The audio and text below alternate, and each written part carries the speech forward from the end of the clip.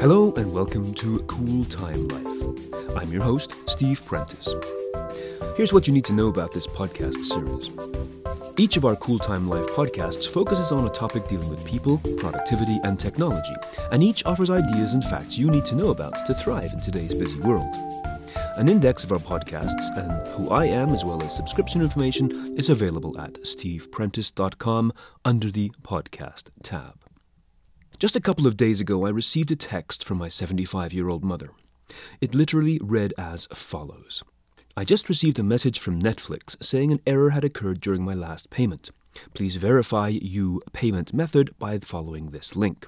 I followed the link, but it is asking for information regarding my credit card. Do you think this is a scam? End quote. She followed up with a second text where she highlighted the fact that she had noticed the grammatical error of you instead of your. Of course, I texted her back immediately and told her this was a scam. You didn't click on anything, did you? I asked. Yes, she replied, but I only entered my email address and password. Was that okay? And so I spent the next hour on the phone showing her how to change her Netflix password and admonishing her once again about the danger of clicking on these types of messages. So why does this continue to happen? Why are people still being seduced by stories of millions of dollars belonging to a Nigerian prince that needs to be parked in your bank account? Why do people click on badly written notifications of frozen bank accounts, missed courier shipments, or job applications? Why is the most common password in use still password 123? It's because criminals are getting progressively more sophisticated, while honest people generally are not. Bad guys relentlessly focus on devising new ways to steal. That's their primary occupation in many cases. But ordinary people have other pressing matters to attend to.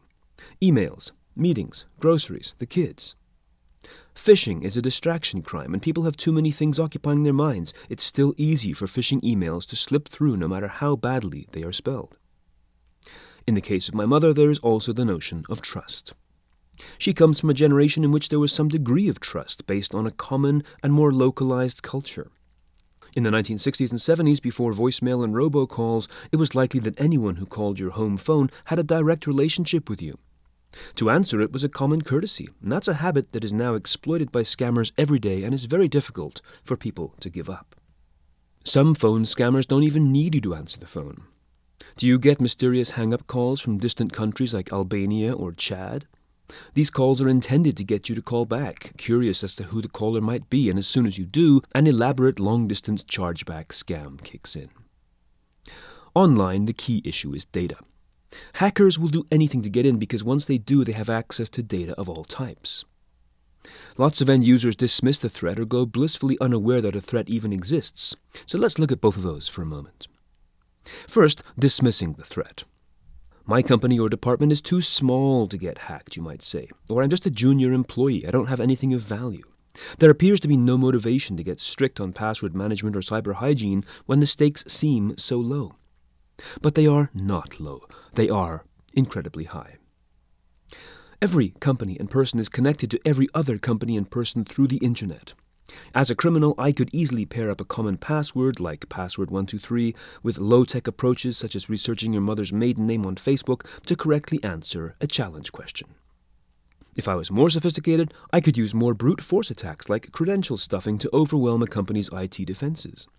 Software-based attacks often take place once something has been allowed into the system through a phishing email or an infected USB drive.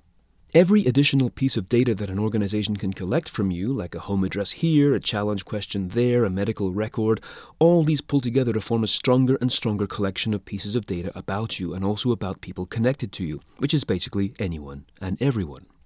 A password that you used on different accounts a couple of years ago might mean nothing to your busy, distracted mind, but data is data. Someone out there is busy hammering away at your accounts with every piece of data about you that they have been able to obtain. And just like inheriting a collection of unlabeled door keys, if you try every one of them, the odds are one will eventually connect.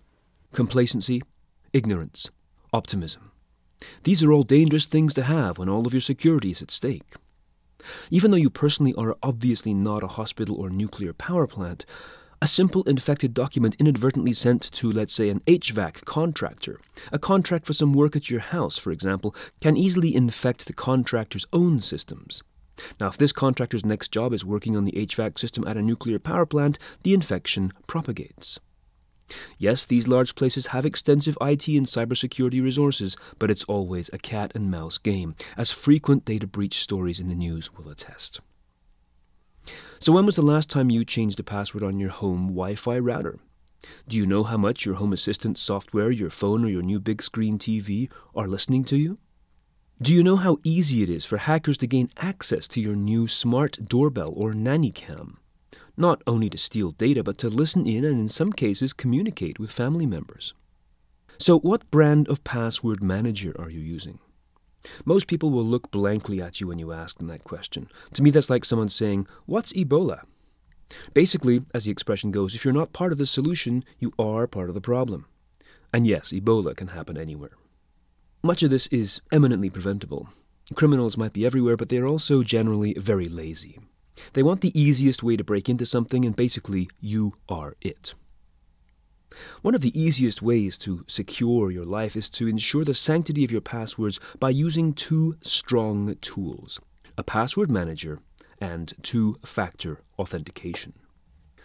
A password manager is a software app like LastPass or Sticky Password that generates passwords for you. These passwords are long strings of characters, numbers, and symbols that you could not possibly memorize, and bad actors could not possibly guess. Every time you log on to a website that requires a logon, the app will help you generate a password or replace the existing one. It will never create duplicates. Where do these passwords get stored? Well, not on your computer, and not on the servers at the app itself. They're not even stored in transit on the wires of the internet. The password only reappears when you, as a logged-in user of the password, go and visit a page where that password is needed. The password manager sends an encrypted message to an encrypted file on your computer, and only then will the actual password reconstitute itself from its encrypted state. It's a little like alchemy, and is more involved than the way I've just described it here, except to confirm that your passwords do not actually get stored in whole anywhere. They get scrambled, like scrambled eggs, and will only reappear and unscramble when your circumstances permit it. The point here, as with much of what I write and speak about, is that the technology and techniques for effective cybersecurity do exist, but it's people that get in the way. Yes, it's a hassle having to change your password every 2 weeks, but there's a reason why this has to happen, and an app like LastPass makes it easy and effortless and much more secure. The same applies to two-factor authentication, or even multi-factor authentication.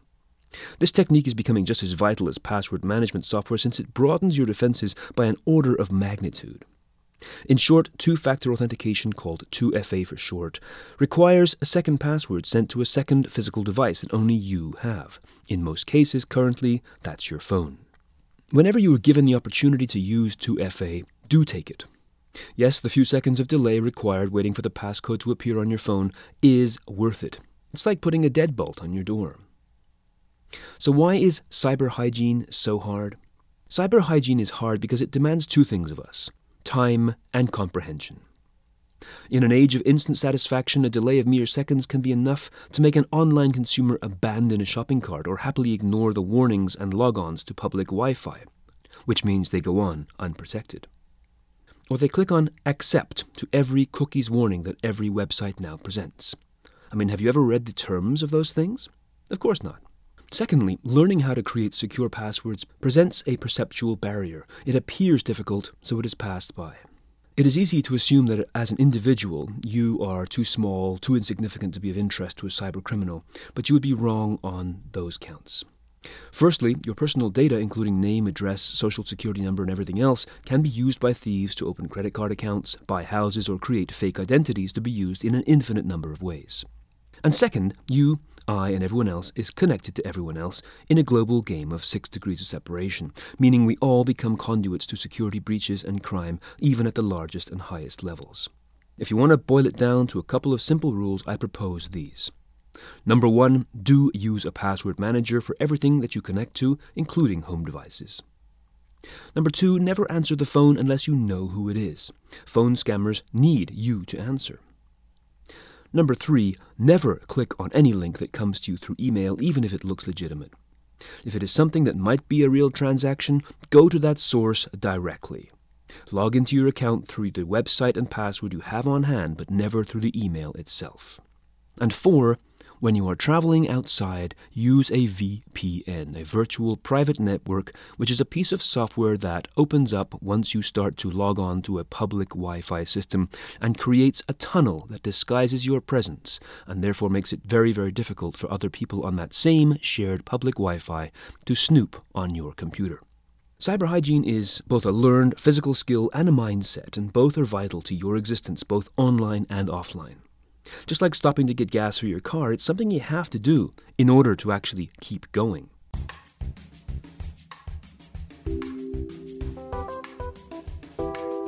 So, that's my little podcast on cyberhygiene and getting over the difficulty barrier. If you have a comment about the show or a question you'd like answered in a future episode, please do let me know. You can drop me a line through the contact form at steveprentice.com, and you can follow me on Twitter at Stephen Prentice, StevenPrentice, and on LinkedIn, just search for Cool Time Life. No spaces, just as one word. And if you like what you hear, please do subscribe and leave a review wherever you get your podcasts. The theme music for Cool Time Life was obtained through podcastthemes.com, and until next time, I'm Steve Prentice. Stay safe, and thanks for listening.